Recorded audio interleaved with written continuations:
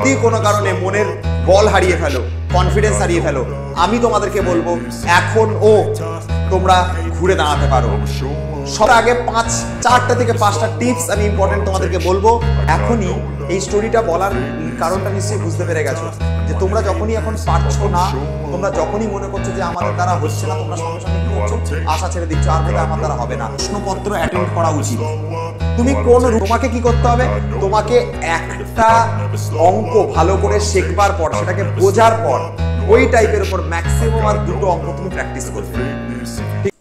Hello students, welcome back to our channel সোমস classroom.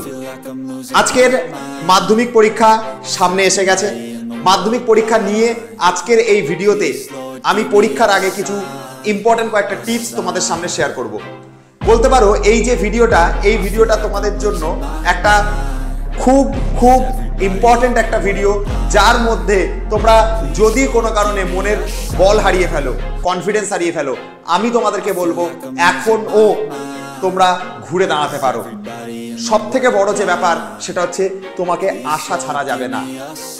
পরীক্ষার আগে 4টা থেকে 5টা টিপস আমি ইম্পর্টেন্ট তোমাদেরকে বলবো, যে কথাগুলো শুনবে এবং ব্যাপারটাকে বোঝবার চেষ্টা করবে। লিখেছি 5 টিপস বিফোর এক্সাম। দেখো, প্রথমত কথা আমি একটা বলি। প্রথম পয়েন্ট আমার ভিজুয়ালাইজেশন অফ ম্যাথ। মানে দেখো, আমরা যখন কোনো একটা জায়গাতে যাই, মনে করো আমি তোমাকে বললাম তোমাকে পার্কে যেতে হবে, ঠিক আছে? তুমি পার্কে যাওয়ার যে রাস্তা, সেই রাস্তাটা তুমি ইজিলি জানো। আমি তোমাকে বললাম যে তোমাকে তোমার স্কুলে যেতে হবে, তুমি বাড়ির রাস্তা তুমি ঠিকঠাকভাবে চেনো, স্কুলের রাস্তা তুমি ঠিকঠাকভাবে চেনো।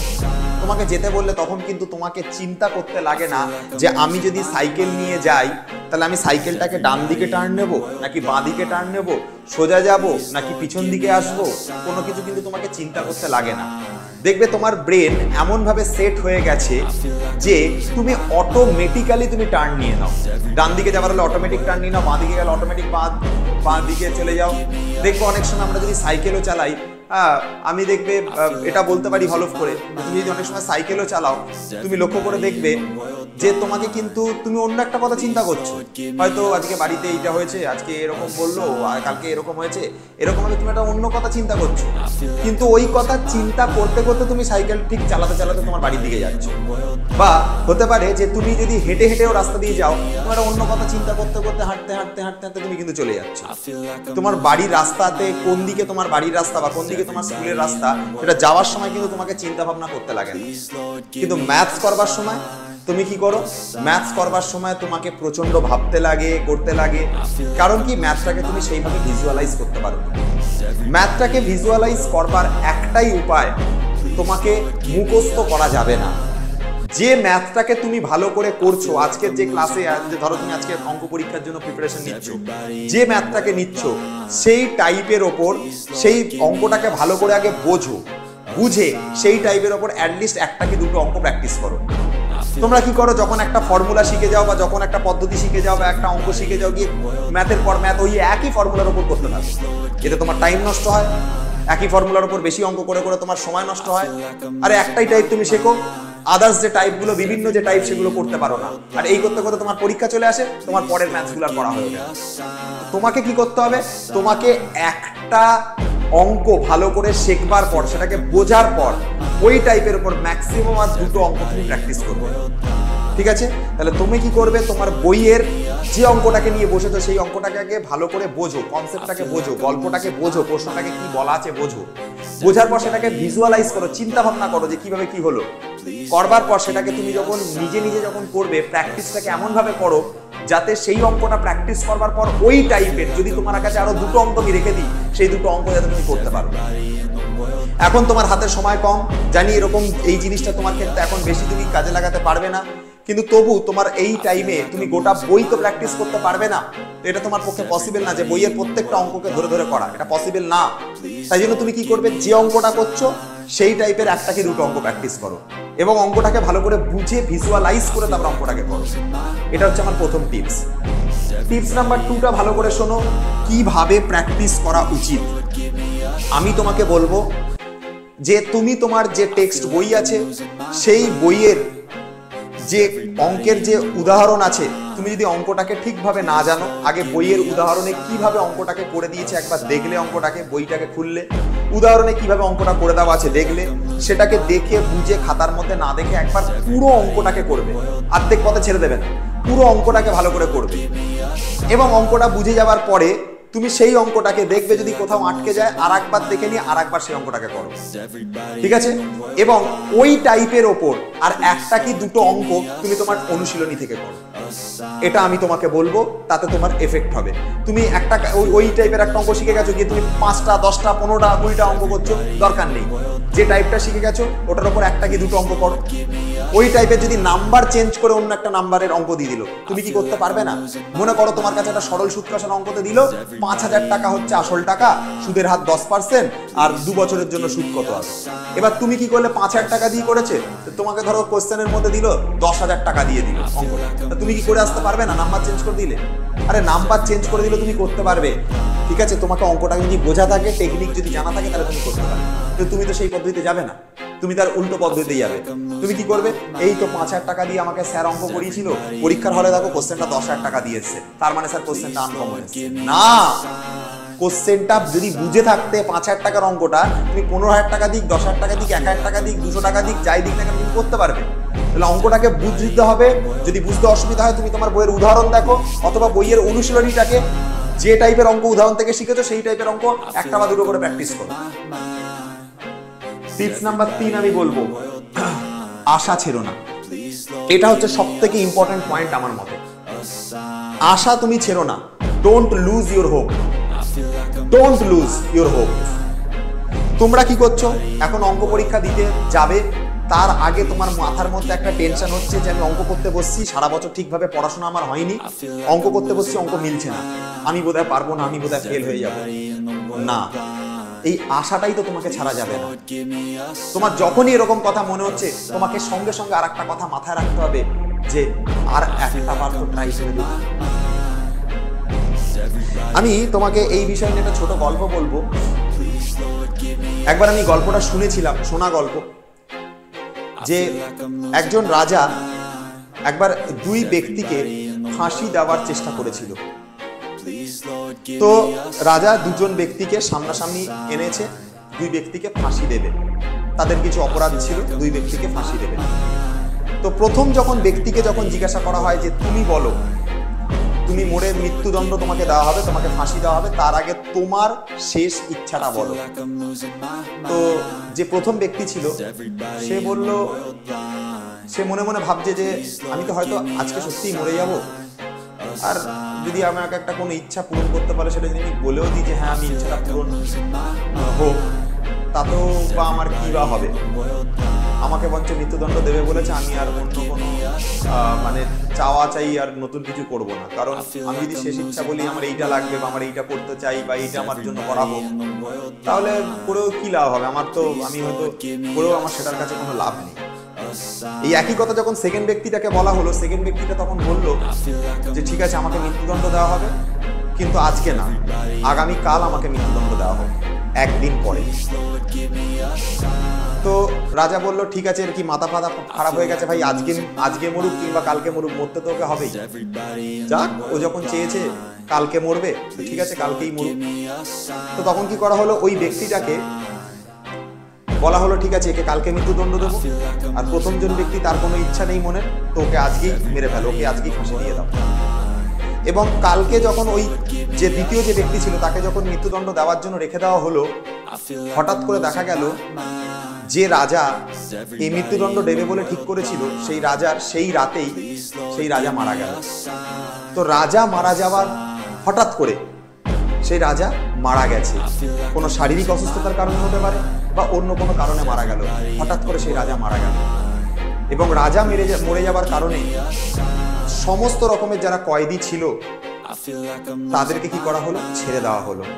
যার ফলে ওই যে ব্যক্তিটা যার মৃত্যুদণ্ড হওয়ার কথা ছিল, সে কিন্তু একদিন সময় নেওয়ার কারণে সে বেঁচে গেছে, কারণ সে কিন্তু আশা ছাড়িনি। তোমরা এখনই এই স্টোরিটা বলার কারণটা নিশ্চয়ই বুঝতে পেরে গেছো যে তোমরা যখনই এখন পারছো না, তোমরা যখনই মনে করছো যে আমাদের দ্বারা হচ্ছে না, তোমরা সঙ্গে সঙ্গে কি করছো? আশা ছেড়ে দিচ্ছ। আর বোধহয় আমার দ্বারা হবে না, আর বোধহয় আমি পারবো না। এই ভুলটাই তোমাকে করা যাবে না। তুমি যদি একবার না পারো, তোমাকে অন্তত আরো 1 থেকে 2 বার বেশি করে চেষ্টা করতে হবে। তারপরে না পারলে বইয়ের উদাহরণ দেখো, বা তুমি খাতায় যে অঙ্কটা প্র্যাকটিস করেছো সেটাকে আবার দেখো, তুমি পারবে। আমি বলছি পারবে। তোমাদের মধ্যে এইটুকু বিশ্বাস আমার আছে যে আমি আমার ছাত্রছাত্রীদের চিনি, তারা পারবে। তো তোমাকে আশাটা ছাড়া যাবে না, যেটা সব থেকে বড় ভুল। তুমি আগেই আশা ছেড়ে দিচ্ছ যে পারিনি, অঙ্কটা আমি মেলাতে পারিনি, অঙ্কটা আমার দ্বারা হয়নি, তাহলে বোধহয় আমি পারবো না। বা অঙ্কটা আমি সারা বছর করিনি, আমি এই একদিনে পরে কি বা করে দেবো। তুমি ভাবো তো, এই দ্বিতীয় ব্যক্তিটার মতো চিন্তা করো। এই একদিনও যদি আমি হাতে সময় পাই, এই একদিনেও হয়তো মিরাক্কেল ঘটে যেতে পারে। এবং মিরাক্কেল ঘটতে তখনই পারে যদি তুমি আশা না ছাড়ো, এবং আশা না ছেড়ে তুমি যতটুকু পারো, তুমি যতটুকু তোমার ক্ষমতা আছে সেইটুকু তুমি চেষ্টা করো যে হ্যাঁ তুমি পারবে। মিরাক্কেল এখনো ঘটতে পারে। শুধু তোমাকে আশা ছাড়া যাবে না, তোমাকে কঠোর পরিশ্রম করে যেতে হবে, তোমাকে চেষ্টা করে যেতে হবে, ফাটিয়ে প্র্যাকটিস করে যেতে হবে। যতটুকু পারো সেটাকেই আগে জোর দাও, দিয়ে সেই স্ট্রং জোনটাকে তৈরি করো। সব থেকে বড় ব্যাপার হচ্ছে তুমি নিজে হার মেনে নিও না।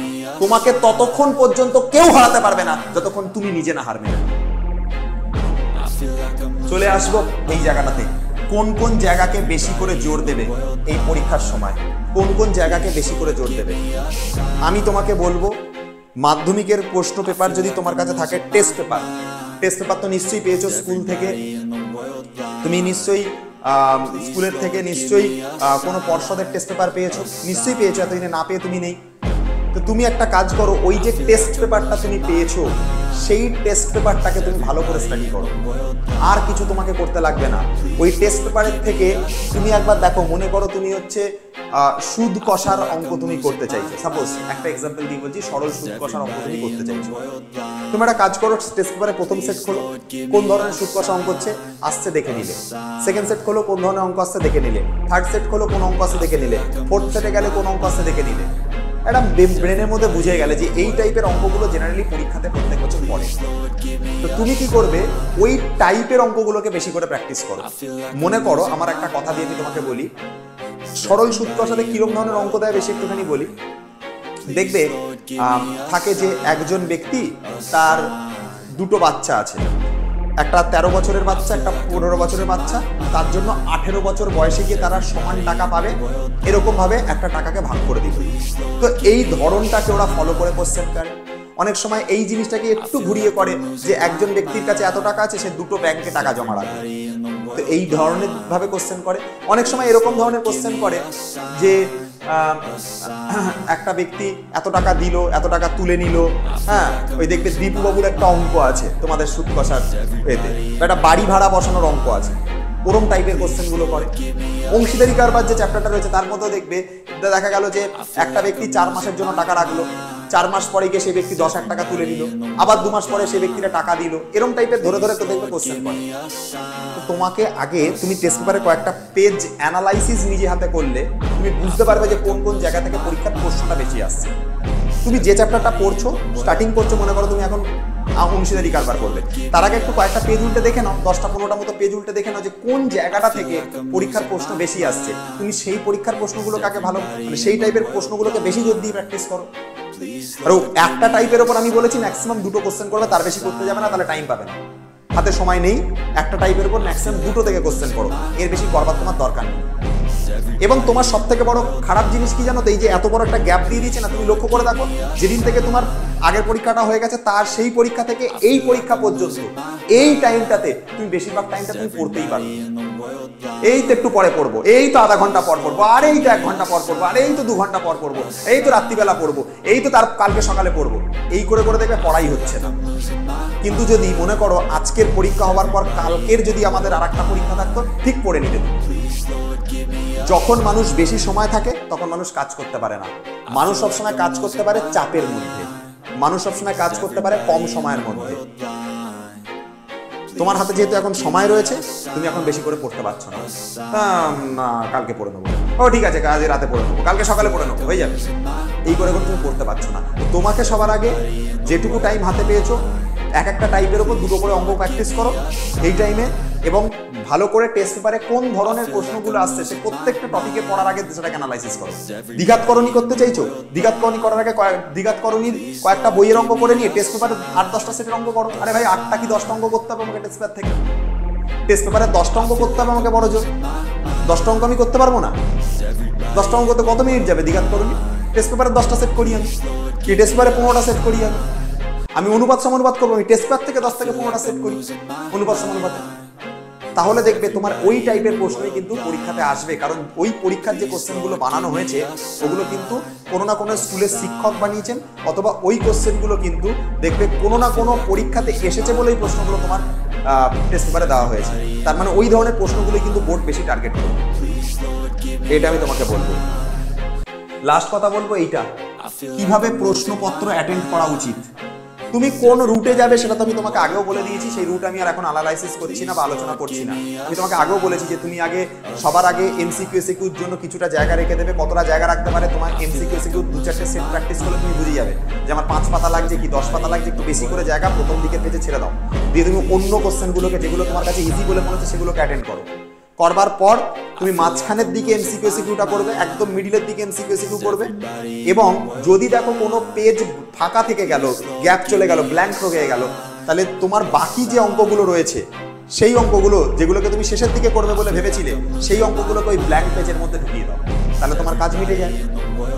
তো তোমাদের পরীক্ষাতে কিভাবে অ্যাটেন্ড করা উচিত এটা আমি আগেও বলেছি, কিন্তু সব থেকে ছেলেমেয়েরা প্রত্যেকটা পরীক্ষার ক্ষেত্রে যেটা ভুল করে সেই ভুলটা হচ্ছে এইটা, ছেলেমেয়েরা কি করে পুরো প্রশ্নটা এরকম পেলো, প্রশ্নপত্রটা পেলো, 1-এর দাগের প্রশ্নটা পড়ে ফেললো, 2-এর দাগেরটা পড়লো, 3-এর দাগেরটা পড়লো, 4-এর দাগেরটা পড়লো, 5-এর দাগেরটা পড়লো। এভাবে কোশ্চেন পেপার পাওয়ার পরে 1, 2, 3, 4, 5 করে পরপর কোশ্চেনগুলোকে পড়তে থাকে, and that is the wrong. এইভাবে তুমি অন্য পরীক্ষার করতে করো ঠিক আছে, কিন্তু অঙ্কের ক্ষেত্রে এই কাজটা করো না। কেন করো না আমি তোমাকে একটা বলি। ধরো তুমি কথার কথা তুমি 5টা প্রশ্নের মধ্যে হয়তো দেখা গেল তুমি 4-এর দাগের প্রশ্নটা হয়তো তুমি পারবে না, বা 4-এর দাগের প্রশ্নটা হয়তো হতে পারে খুব কঠিন এসছে, তুমি তো করতে পারছো না। এবার তোমার ব্রেন তখন সঙ্গে সঙ্গে কিন্তু অন্য যে 5টা প্রশ্ন তুমি পারো বা অন্য যে 4টে প্রশ্ন তুমি পারো সেই দিকে তোমার ব্রেন যাবেই না। তোমার ব্রেন তোমাকে কি বলবে জানো তো, সবসময় তোমার ব্রেনের মধ্যে একটাই জিনিস চলবে, ভাই আমি তো 4-এর দাগের প্রশ্নটা পারবো না, আমি তো 4-এর দাগের প্রশ্নটা পারবো না, আমি তো 4-এর দাগের প্রশ্নটা পারবো না। ব্রেনের মধ্যে খালি ওই জিনিসটাই ঘুরবে যে আমি সব 4-এর দাগের প্রশ্নটা পারবো না। তোমার ব্রেন কখনোই বলবে না যে ভাই তুই তো আরো 4টে কোশ্চেন পারবি, 4-এর দাগেরটা তুই ছাড় না, তোটা পরে ভাববি, আগে 4টে কোশ্চেন করি। ওই 4-এর দাগের কোশ্চেনটার প্রেসারে তুমি কোনো দিন পরীক্ষাটা ভালোভাবে দিয়ে আসতে পারবে না। তাই জন্য ম্যাথসের কোয়েশ্চেন পেপার আগে পড়তে নেই, আগে সলভ করতে হয়। ম্যাথসের কোশ্চেন পেপার আগে পড়তে নেই, আগে পরপর সলভ করে যেতে হয়। এবং আমরা ম্যাথসের ক্ষেত্রে সেই জায়গাটা থেকে স্টার্টিং করব যে জায়গাটা আমরা সব থেকে ভালোভাবে পারি। মনে করো কোনো ছাত্র বা কোনো ছাত্রী সে হয়তো উপপাদ্যটা ভালো করে পারে, তাহলে তার আগে উপপাদ্য করা উচিত। কোনো ছাত্র বা ছাত্রী মনে করো দ্বিঘাতকরণীর অঙ্ক ভালো পারে, তাহলে তাকে দ্বিঘাতকরণীর অঙ্ক করা উচিত। যে অঙ্কগুলো আগে ভালো করে পারবে সেই অঙ্কগুলোকে করা উচিত। কিছু ছেলে মেয়ে আমার কথার উল্টো দিকে যাবে, যেগুলো পারবে না সেগুলো নিয়ে আগে চিন্তা করবে, এবং না পারার জন্য সেগুলোকে করতে গিয়ে হয়তো ভুল করে বসবে। যখনই অঙ্ক মিলবে না কনফিডেন্স ডাউন হয়ে যাবে। অঙ্ক পরীক্ষাতে প্রথম দিকে যদি কিছু অঙ্ক ভুল হয়ে যায় তোমার কনফিডেন্স পুরো জিরোতে গিয়ে ঠেকবে, তোমার যেগুলো পারা অঙ্ক সেগুলোও মেলাতে পারবে না। আর ওই না পারা অঙ্ক ট্রাই করতে করতে তুমি দেখবে যে তোমার একটা হাতের প্রিমিয়াম টাইম বেরিয়ে গেছে হাত থেকে, তুমি অঙ্ক অ্যাটেন্ড করে আসতে আর পারছো না। তাই জন্য সবসময় তুমি আগে যেটা পারো সেটা থেকে স্টার্ট করতে পরপর আসো। এটা হচ্ছে তোমার কাছে আমি বলবো। এই যে 5টা কথা বললাম, ইম্পর্টেন্ট 5টা টিপস দিলাম তোমাকে, আশা করি তুমি আমার কথাটা মানবে, ফলো করবে। যদি করো তোমার পরীক্ষার রেজাল্ট অবশ্যই ভালো হবে। মাধ্যমিক পরীক্ষার সামনে রয়েছে, সবাই নিজের পড়াশোনাতে ফোকাস করো, অন্য কোনো দিকে মাথা না। এই টাইমে শুধুমাত্র পড়াতে ফোকাস করো। সবাইকে অনেক ভালোবাসা জানালাম। মাধ্যমিক পরীক্ষার অঙ্ক খুব ভালো করে দিতে হবে। আমি তোমাদের জন্য প্রচুর ম্যারাথন নিয়েছি, ঠিক আছে। এই টেস্টের পর থেকে প্রায় দেখা গেলে মানে মোটামুটি দেখতে গেলে 10টার উপর আমার শুধু ম্যারাথনই গেছে। ম্যারাথন প্রচুর নিয়েছি, এমসিকিউ এসিকিউ আলাদাভাবে করিয়েছি, টেস্ট পেপার সলিউশন করিয়েছি, 2 মার্কসের কোশ্চেন দিয়েছি। যত যা করা যায় আমি সব করিয়েছি। এবার তোমাদের ওপর, তোমরা যদি ভালো করে পরীক্ষা দিয়ে আসো তাহলে আমার এই পরিশ্রম সার্থক হবে। তোমরা আমাকে হারতে দিও না, এটুকুই বলবো আজকে।